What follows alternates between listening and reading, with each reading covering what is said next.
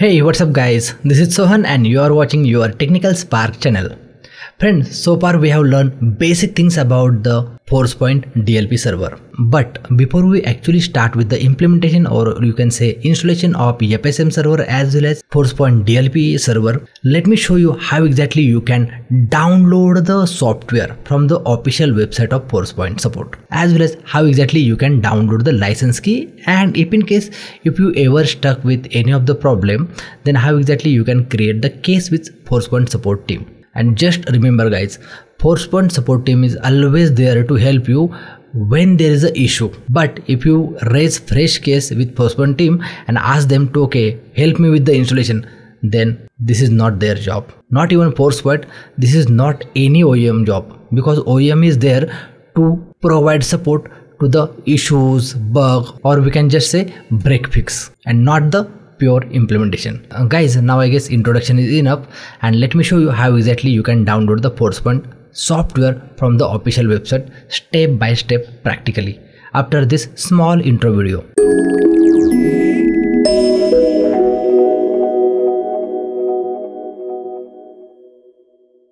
Hey, welcome back guys. Let's open our browser, and once the browser is open, we just have to simply type support.forcepoint.com and hit enter.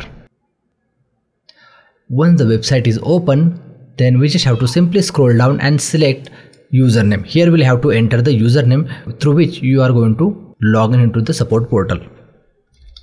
Once the username is entered, provide your credentials so that you will be able to authenticate properly. Login. Authentication is successful. Perfect guys, as you could see, I have successfully logged into the Forcepoint console. Now to download the software, we'll have to go to the download option, which is available in the last second option in the title bar, and then we'll simply have to scroll down, and here we'll have to choose all downloads. And since we are going to the install Forcepoint DLP server as well as FSM, for that we'll have to navigate to Forcepoint Data Loss Prevention, which is DLP. Guys, the software which we are going to use initially for our FSM as well as endpoint DLP 10.2.0, which falls under DLP core. Rest of the things guys I will explain later as soon as we'll reach to that particular topic. Otherwise things will be difficult for you to understand. There is chances that you don't remember. So let's click on that. Scroll down little bit. Let me just scroll it down from here. Perfect. And here all the installers are available, right? But initially we are going with this software, Windows based Forcepoint Security Manager. So let's click on that. The other software I will explain you later when we are going to configure those. So for Forcepoint Security Manager, let me click on the first link and again scroll down, and we'll have to click on the download. Here is a file hash and everything, all the information is available. If you don't know how to validate the hash value post downloading the setup, then for that I have already created one dedicated video. I'll provide that link in the I button at upper right side corner. Now here. Now let me click on download. And as you could see, this setup is size somewhere around 3.2, and this is the latest version right now, which is 10.2.0. So meanwhile it's downloading, so I believe that you have understood now how to download the software. Now let me show you, once the software is downloaded, then to download the license key you will have to go to the my account, but just for the security reason I am not to be able to show you how exactly you can download, but let me walk you through one of the article. So for that, let me click on new tab and let me enter the URL, getting started with Forcepoint DLP. In this particular URL, if you want, you can search for this article number. You will get this information. XML file, or you can say subscription key.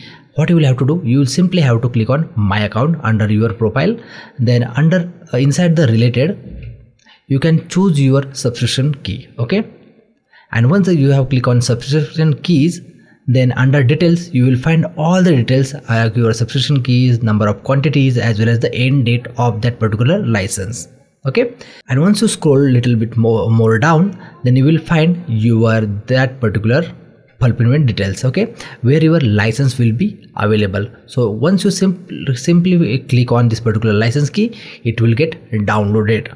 to your system. And guys, when you navigate to this particular location, and if in case if you didn't find any XML file or license key to download, what you can do, you can simply go to this important notification that what it says, the subscription XML file will not be present directly on the Forcepoint customer hub when for the subscription that were created or renewed prior to May 2022.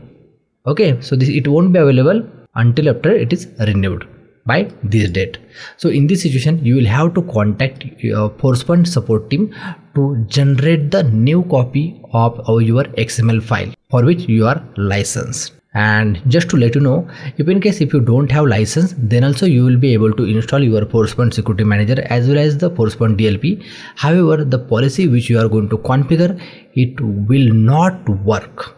Okay, but the configuration and other stuff, all things you will be able to do it in a trial mode. Now hopefully the license, how to download the license, this part is also cleared. Now let me go to the main page. Okay, and here for any point in time, if you face any issue, so what you can do, you can simply go to the cases. Here all the cases is available. This is for you, and if you are, in case you are working for another company or client, those cases will be available here. Okay, and at any point in time, if you feel okay, we need to create fresh case, then what you can do, you can create on new cases. Let me click on that. Perfect. Once you click on create a case, this will open new wizard like this. Okay, here you will have to choose your product, like your data loss prevention, and then again endpoint DLP version. This is the agent version which you are running, so let's say 23 is the latest one, and the severity 2, 3, 4. Okay, so as per your criticality, you can choose the severity. Cloud pin, this particular cloud pin is applicable for the SaaS products or private access. And under the subscription keys, you will have to enter the license key of your company. Okay, and then here again your company name, like Technical Spark, and customer contact email address. So whatever your email ID, you will have to enter that here. Subject, what is this issue is all about. Description, if in case of any error message displayed, you can mention that so that it will help support team to get more information. And the general details, how many users are affected, if in case while troubleshooting, if you use any KB article, you can reference that also, and the number of steps which you have performed to address or fix that issue before reaching out to support team. And the last option is any changes which has been recently performed in your organization. And if you proactively, if you captured any kind of logs, then you can upload those logs here as like error pictures, your console logs or application logs, system logs, client info logs. Okay, so whatever is the logs which you have configured or captured, you can upload it here, so that as soon as you create the ticket, support team will have all the details, and it will help support team to provide the solution as much as faster. So always keep this thing in mind. So guys, let me check what is the status of my software. So it's still getting downloaded. Almost 60% software download is completed. So guys, I believe now you have understood how to download your software, how to download the license key, and the case creation process. So this is the things which I have targeted specifically to this particular video. I know this video may be boring for the people who already know these things, but I believe this is useful for the people who are freshly started working with the Forcepoint. Because few of my colleagues who specially reach out to me and they saying, sir, we are getting confused which software to download and which not. So this is the solution, and for that only reason I have created this video. Now guys, as always, if you found this video helpful, then please give me a thumbs up, and don't forget to share this video with your friends, colleagues. Okay, and click on the subscribe button and enable the bell notification. And guys, one more thing, while watching this series, if you feel that okay, I have to cover any of the other parts, then do let me know in the comment box, so that I know I can make video on those topics.